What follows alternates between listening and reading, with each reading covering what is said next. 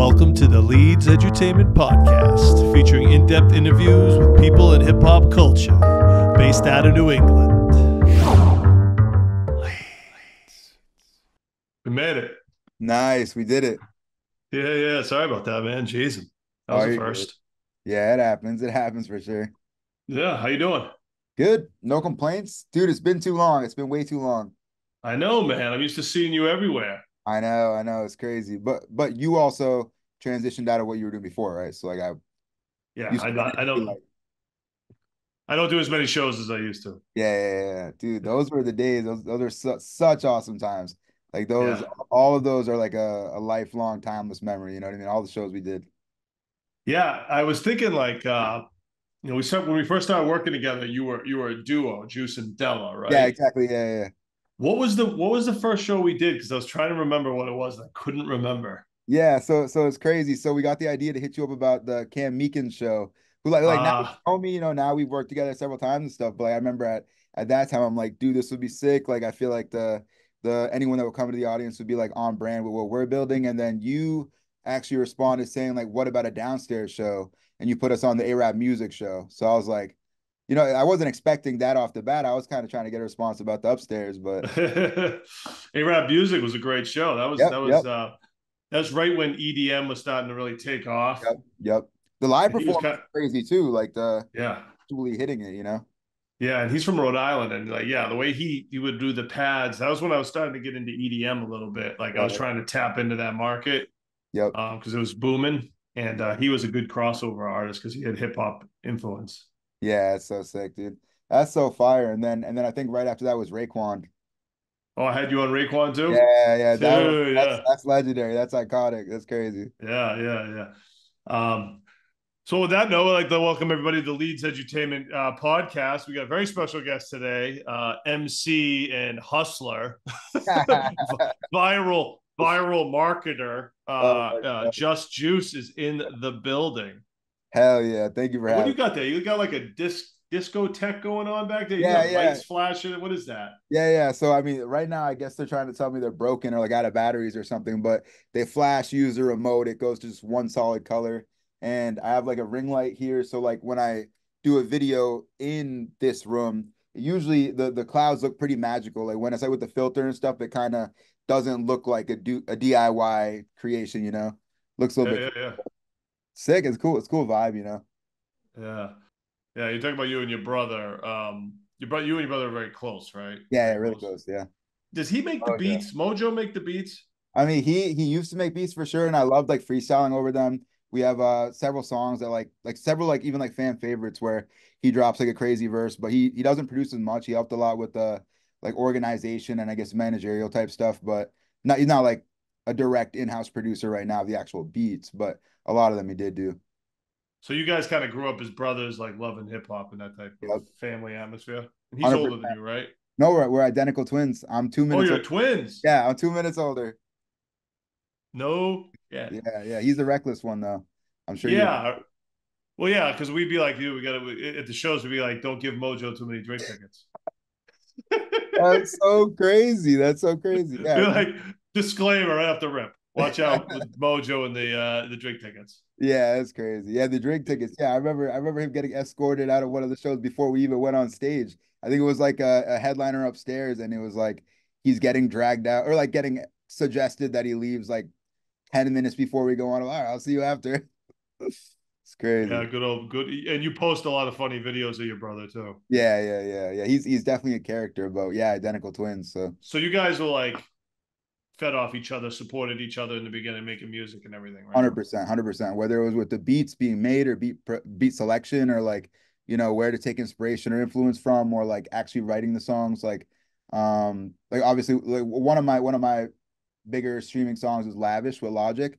And so Mojo, like we obviously coordinated all the verses and everything together, super organic in-house type thing. But I think he took an interest in the managerial side too, kind of not being he doesn't want the eyes on him. He kind of wants to still put in the grind, take the responsibility, win, take the reward together. But I don't think he likes the light of it all as much as someone else who wants to expand the audience would. I think he likes to take a back seat.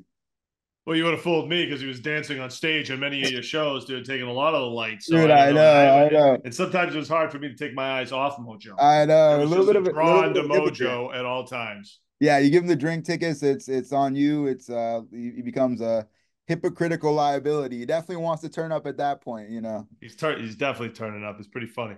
Yeah, he's the best. If anyone's been to a Just Juice show, Mojo is definitely a highlight of the performance. So crazy. Yeah. So Juice and Della, we do these shows, right? And Yep. I did a Logic show early, like Yep. right Yep. before Logic took off in the Right. upstairs. You guys were there. Did you guys Yep. open on that show? I don't think you did. You were just there. No, no, we were just like there, just supporting. We didn't open for that one. Yeah. At this point, are you solo or are you still Juice and Della? By then I think it was solo. I think it was just Juice because Okay.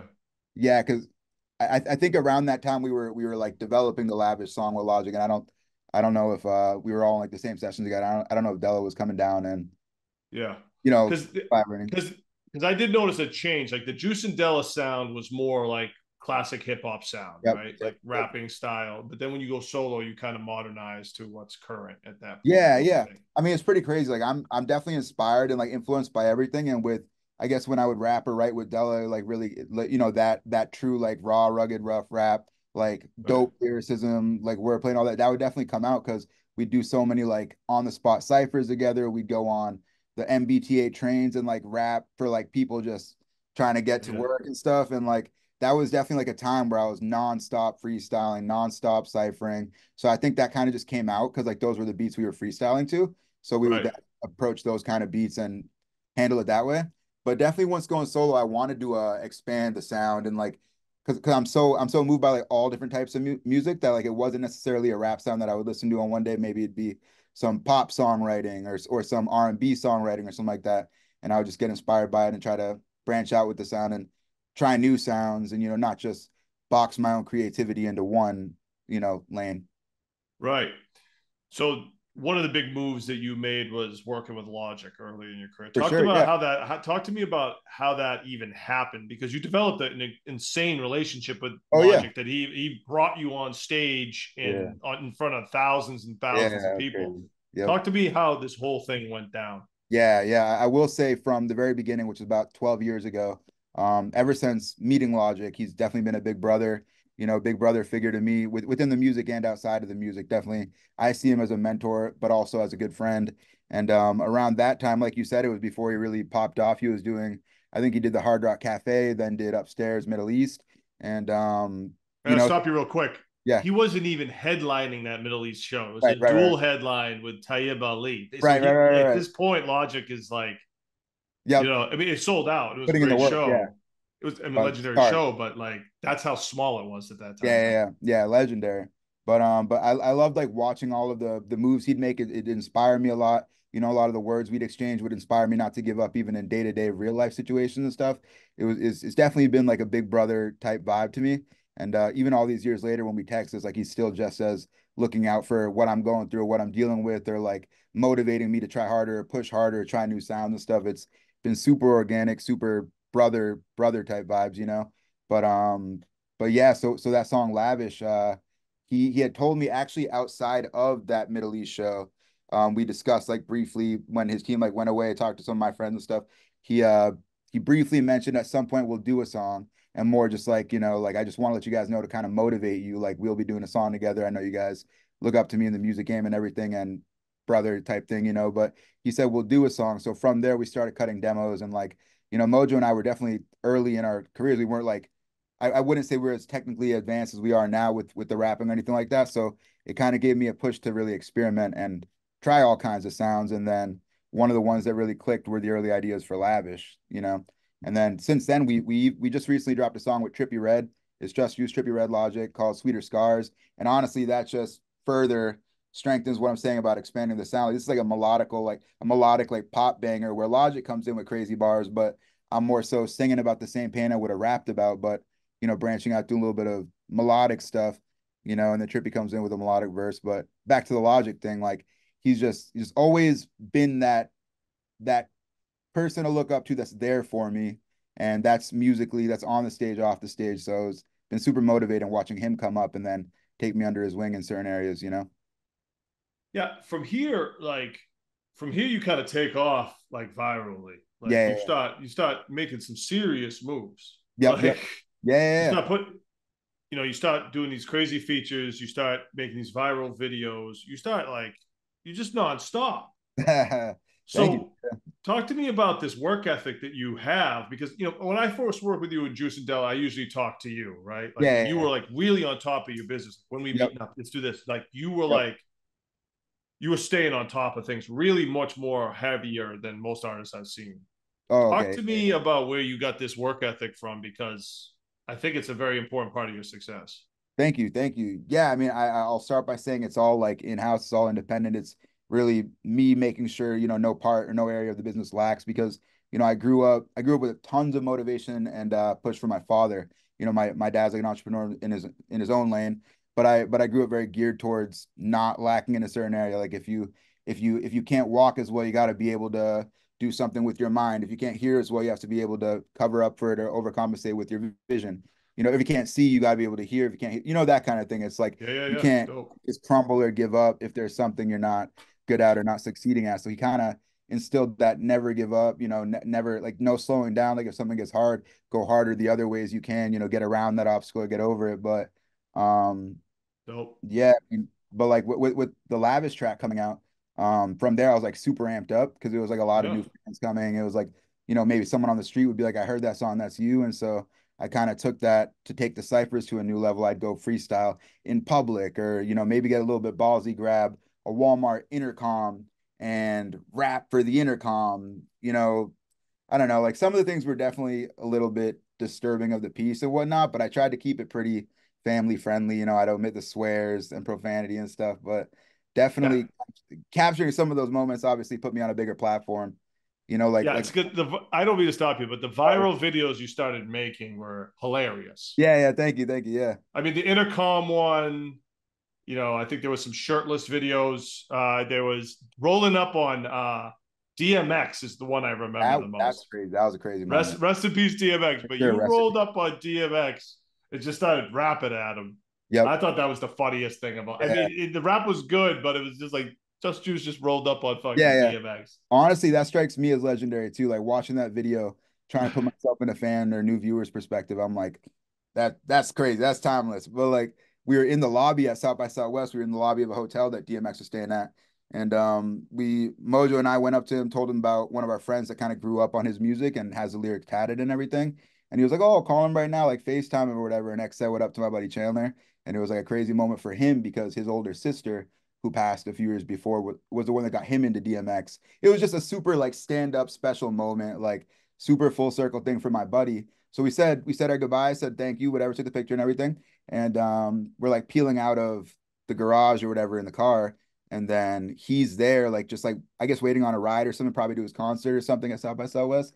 And we had one of his beats playing because we were like kind of on a high from the moment. And so I was just like, wait, what if I rapped over his beat to him? He showed so much love. I don't think it'll bother him, and that I mean, I love that video. That's like a timeless thing. He's definitely a legend in my book and a legendary person for the love he showed. What I mean? Like he doesn't have to take his time to do that stuff. That this viral marketing that you did, these videos, just that you got so much like views and attention from them. How crucial was this to your success? Well, I will say that there's like nothing like going viral. I mean, from my experience, it could have been multi-million, like I think it's even like close to a billion or something, but like millions and millions of views coming in for this one 10-second clip you recorded, kind of doing everything you've already been doing, but just showcasing it in a unique way. And it's like Right. that was able to give me, more views, more viewers, or more incoming traffic off these creative ideas or maybe some ballsy ideas and from there I would channel that traffic over to my real songs and my real catalog, and I'd be like, guys, I'm not just a meme rapper, not just a freestyle rapper, or whatever the haters comments would say or trolls would say or whatever. And I'd be like, I make real music, like check it out. I might have worked with one of your favorite artists. I might have dropped a song that's more up your alley than this freestyle. And I was able to figure out kind of like crack a code in which I could turn somewhat viral traffic into actual streams of the songs. And now the songs have over 100 million streams. Um, Yeah. like it was definitely like a little formula I had to figure out while doing these viral skits because they wouldn't have been viral if I didn't do them. the way that I did them. You know what I mean? They may not have been special or had any momentum at all if I didn't do it a certain way, you know? Well, this type of marketing that you're doing with these videos is like Yep. really what is standing out more than actual music videos these days. Like, Yeah, yeah. put you in a live setting and have you rap and show your ability. Yep. That gets people's attention more than just here's my new music video. It's professionally Yeah, yeah. shot and done. I mean, I'm seeing I, this I would say results. literally. Yeah, like I Right. would I don't know what you were just about to say. I'm sorry for cutting you off, but No, it's all good. I'd imagine you've seen someone post a music video and it's Yeah. like there's not as much love, even though they spent so much money putting it together, the props, the background, the extras, the editing, and then it's like you waited a month to get the video back, and it's like then someone's just filmed, they take the best 6 seconds of a little stunt and it's out of there, you know? It's pretty crazy the way the game's transformed to like short form content is the wave. And like now, It all is. these reels and shorts and TikTok type platforms, they're kind of setting you up for if you just do the work and you don't sacrifice quality and you're consistent and you're posting every day or you're posting at least to some sort of routine where they can count on you to post every 3 days at 3 p.m. If you just do that, you'll get the bare minimum few hundred views that maybe you wouldn't have been able to garner yourself because you're a brand new artist or something. But then they actually give you the chance to shine on a bigger platform if something hits. You can have 1 million views on your first video on TikTok and maybe no fans yet. And it's like, I feel like it's just more accessible, it's more attainable where now like that little moment you film in 6 seconds giggling with your friends is like that could be what channels all the millions of views of the mid the difference between like followers and fans. It's like first you get the views, maybe on the fourth, fifth impression, they'll follow you, and then you gotta like convert them towards being your fan by like actually showing them your personality, who you are, what you believe in, what you represent. And it's like people are getting the chance to do that, the opportunity to do that off just being consistent, posting short videos that may have taken a few minutes of their day. It's really a crazy game, and it's cool to have been at the forefront of that kind of stuff before it's Twitter back in the day. It wasn't, Yeah. Well, that's yeah, why I want to stop you real quick because you were doing this before TikTok. yeah, for sure, way before TikTok. Yeah, Yeah, you were doing this really out of all the I can say for like New England artists, yeah, yeah. like you were the one that was really doing this the most from That's what I crazy. saw. Yeah, yeah. I mean, to hear that, that's Because crazy. I mean, every technique, you learned everything, and you really ran virally marketing and like all these different techniques to grow your fan base. You stayed on top of that stuff, Right, and right, to the right. point where I was like, oh my, I can't even keep up with this guy. Like this guy Yeah, that's is just crazy. you. I Thank mean, you. that's Yeah, what I say. To go back to your work ethic, where you're just so on top of it. You're smart. You learn these techniques. Your follow through is crazy. I mean, it's just thank like you. wow. Thank you. Thank you. I would say that probably comes back to trying to be strong in areas if you lack in others. It's like, I don't know, maybe at first when they told me I don't fit the mold and I wouldn't be a successful rapper because I don't look like what they feel like a rapper should look like, which Who doesn't. told you that? Yeah, yeah, yeah. Like that doesn't like some comments, that doesn't make sense. We have so many unique artists now and unique personalities and personas and looks, but maybe doing what I did, tackling what they were commenting on, running with the Jack Black got bars, running with I have no neck but I rap fire, like going with all those things. Maybe running with those moments helped me, and I'm honestly super grateful I am the way I am because perhaps if I did fit the mold, it wouldn't be that insane to see some guy rap well, looking like he raps well on a sidewalk, you know what I mean? Or like, getting arrested type thing. Like, I don't know if it would have done as well if I didn't have to adapt to what at first people told me was my disadvantage and my weak point and my con. I turned those into my pros. I turned those into my blessings, if you would have even called them a curse before. And I Yeah. marketed it. I put it out there. Talk to me about becoming more of a melodic artist because, like I said, we talked about kind of coming off like the classic boom bap style and the real Yep. lyrical side, Yep. and which you can do really well. You rap really fast, and you really can do that. But you also took another direction where you started doing the singing stuff. Yep. Yep. Thank you. Yeah, for And sure. talk to me about the we call it melodic, right? A Yep. little more Yeah. sing, little Yeah. more sing song. Talk to me about that transition and has that worked? And it seems like it's worked out better for you. Right, right.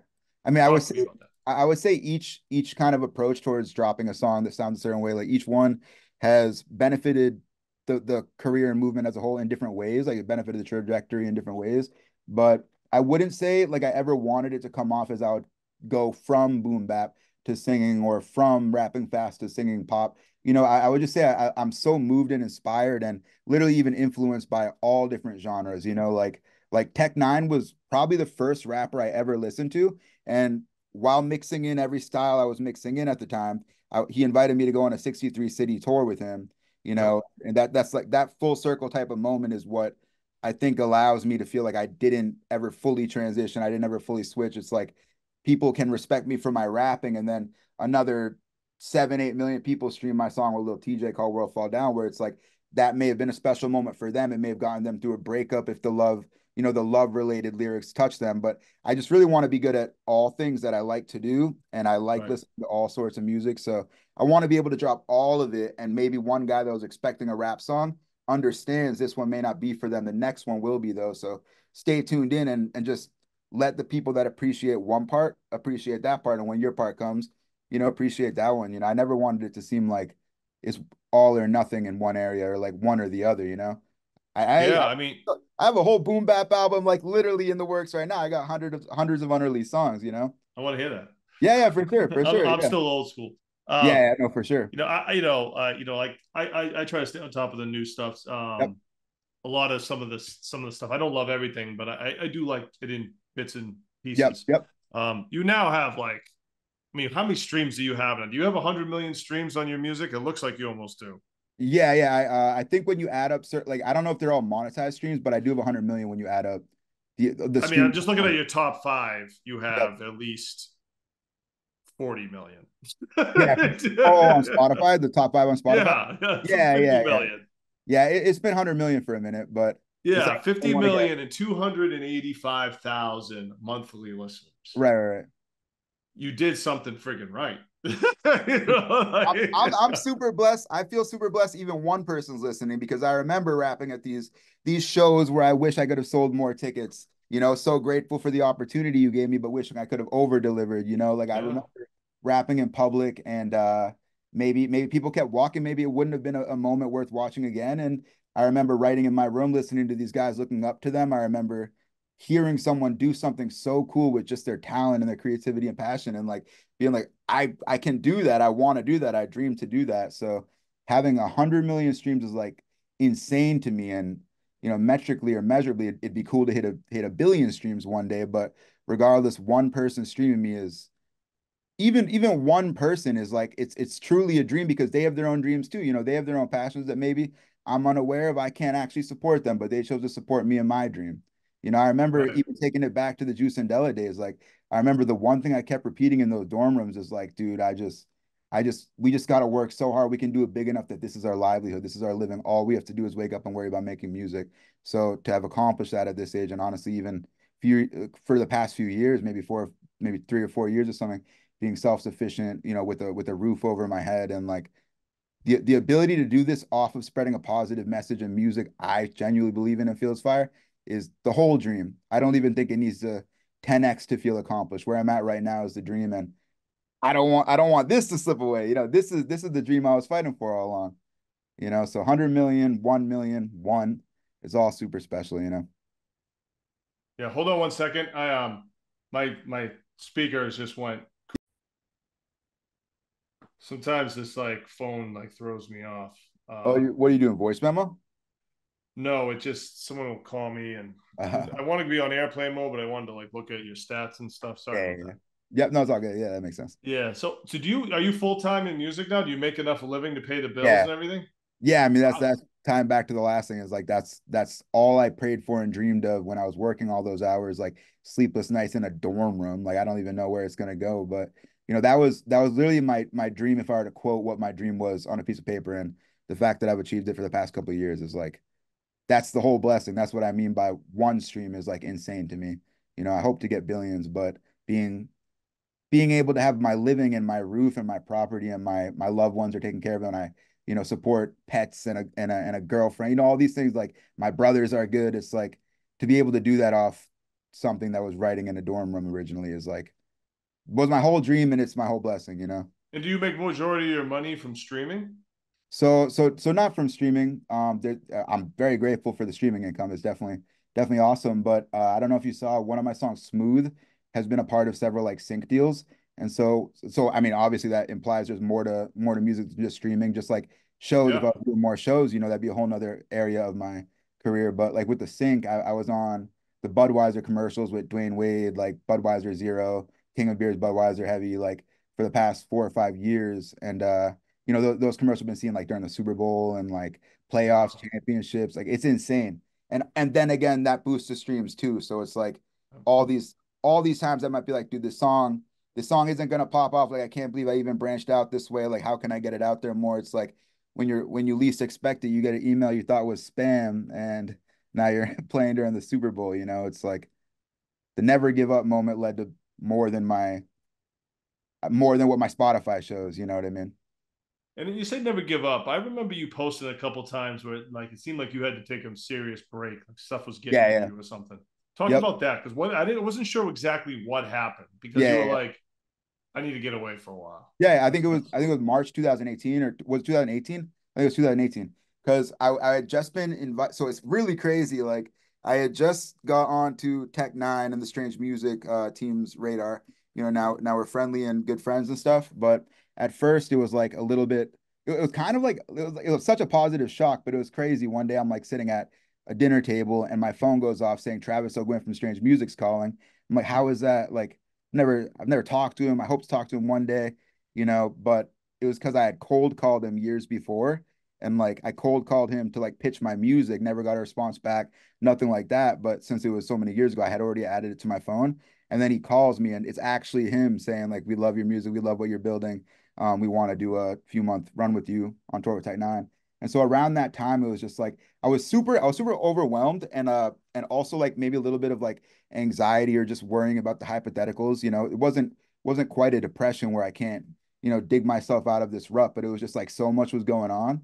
And then also, I think, well, World Star also definitely family. I love World Star so much. They've helped me so much, but they were posting so many of my videos because every time I go out in public, it ended up being a bigger scene than we meant for it to be. And those were all going viral. So I was just like a lot was happening at once, like a lot was happening at once. I was the social media for sure was just like there were more comments to read, and I wasn't quite in like these comments don't define what I'm doing or who I am type thing. So they were I was reading them more. Tour was coming up, which I was super grateful for. But of course, I was like, wow, better go on this huge tour. And just I just wanted to shut off my phone for a few days. But I also felt like if I just didn't use Instagram for a few days, it wouldn't really do the trick, and I don't know. I mean, I wanted to shut it off. I do see I didn't have to actually announce that to the world because it's okay to take a mental break, but like that's literally what that was. That was the first time I'm like, how do you shut off your phone for like 3 to 5 days? And I learned from that because that was the first time I ever did it. You know what I mean? I didn't because mean it to say, felt like to me like people were getting to you, yeah, like for sure, which is like a, comments were getting to you, and yeah, like yeah, you yeah. were like you knew like f this, I need Yeah, yeah, screw this. yeah. No, I remember. It's crazy because like I've learned so much more from that moment that like a lot of these comments really mean nothing. I mean, if you're talking about impression, follower, fan, diehard fan, hater, troll, if you think about all the categories, it's like these comments that are getting to me really aren't the ones that matter, and those aren't the people that are going to stream my music or come to a show. So it was best to learn to ignore those or at least disregard or treat them in a different light. You know what I mean? Like now I've quoted some of these guys and used it to build viral streams, but at first I was just like, this is crazy. Like, do they love me? Do they hate me? Are haters going to be in the crowd at the show? Which I've never been confronted by a hater in public. It's like they talk on the internet, but I've never actually met a hater in person. I've noticed Yeah. people filming me or whatever, but like there's never been an incident where someone says, dude, you're so fat, you have no neck. Like no one says that shit in public. So I was definitely stressing it for no reason, but it was all new to me. Right. I know you're on a tight schedule, but I want to talk about your hip accident. What the heck Yeah. happened with your hip? Dude, so I don't actually know what incident sparked it off, but it was like literally destroyed. It was like it was fully destroyed when I went to get the medical advice, but I went in for x-rays at Mass General to see why I'm in so much pain. I was like kind of becoming immobile, unable to walk without limping or looking like I'm tumbling and stuff. And they told me what it sounds like it's been going on for a couple of years, but they told me all the cartilage is gone, which obviously your hip is a joint which needs the cartilage. And it was bone on bone, so it's like decaying and breaking off and chipping off and shit. And dysplasia was beginning to happen. It was like so much suffering from that. Ah, Yeah, it was crazy. why you're so young for that? Why? That's what they say. I don't actually know. I don't fully understand it because I remember it must have been something that was bound to happen because I remember when I was younger, I would do this little like crackle, you crack your knuckles. I'd like crack my hip around that same area. And I wish I knew like don't crack your hip, how they say like don't crack your knuckles, but obviously 10, 15 years later, I'm here getting a hip replacement. But one reason it was cool that I'm young enough for the or like they say Recover. they won't operate if you're 30 or over, so or they won't operate if you're under 30 hip replacements, but they let me come in under 30. And they said because I was so young, they were able to bump me up from mid this year to early January. So I'm like literally almost recovered. I'm like a week or two away from no cane, and I had the walker, I had the bed rest, I had the in-house PT, outpatient PT. So it went by so fast. I have the whole year to grind and have fun. But if I was any older, I would have been last in line, obviously. Brutal. Well, I hope speedy recovery. It looks like you're doing all right with that. It's been great. I'm getting stronger every day. Cool. So we'll wrap up because then you got to go. But anything else you want to plug or talk about? What are you working on next? I'm just working on another. You know me. I'm always working on something. Yeah, yeah, yeah. What are Always your plans? working on some new music. No, for sure, for sure. What are you I mean, I don't, you can record this or not record this, but what are you So it's planning to fine. do? What are you doing with the podcast? Like do you have like a vision for it? Because this is awesome, but what is your Yeah, no, I mean, we just, it's just another outlet. You know what I mean? Like, I Yep. have fun with it. I'm not, blowing up over this, but, Oh, it's good it to, can though. You saw with yeah. me, it can something like that can also be a replayable moment. You can Well, clip all up. maybe you got to get some pointers from you, make my Yeah. podcast blow up. I mean, what they say about these streamers, like the vlogging streamers, Twitch and Kick and stuff, is like it's a new way to showcase yourself, but the fans can actually end up spreading it for you to a point where it's like you're going viral without any investment. Someone chopped up the funniest 6 seconds of the podcast or interview, and it's like that had a moment on TikTok. I don't know, maybe just if you haven't already, maybe look up these videos you've done, these podcasts you've done, and then chop up the most inspirational 7 second clip or the funniest joke that was told in this 11 seconds. And then if someone freestyles for you, chop that up and then just post those because the thing is like these TikTok and type real short apps, like they're giving you a chance at hitting that algorithm. When I check my video with 4.5 million views on TikTok throwing a basketball, it says like 92% came from For You page. So they knew who to serve it to. And those weren't people that already followed me. I don't know, maybe Right. maybe chop these up, the coolest moments and gear it Yeah. towards like inspiration or motivation or raps or jokes. Yeah. You're the man, dude. Dude, you're the man. You're the man. I owe you so much, man. I owe you for starting me out on You this. don't owe me anything, brother. You Well, earned you earned it, bro. You outworked a lot of people, and dude, you're thank still you. outworking them. Even with a freaking bum hip, you're probably still outworking That's everybody. crazy. Yeah. No, honestly, dude. And yeah, this was awesome. I feel super comfortable too. So like, I mean, if there's ever another time you want me to come through for one of these, dude, I'll gladly come Yeah, back. definitely, bro. And like I said, it's great to see your rise in success, man. You really Thank you, man. you really Thank earned you. it. Thank you for being there from the beginning. That's Yeah, insane. man. Thank you. Well, I'd like to thank everybody for tuning in to the Leeds Edutainment Podcast. A very special rapper, hustler, marketer, Just Juice, Just bro. Deuce. Talk soon, Man, brother. thank you, bro. I'll talk to you Peace, soon. man.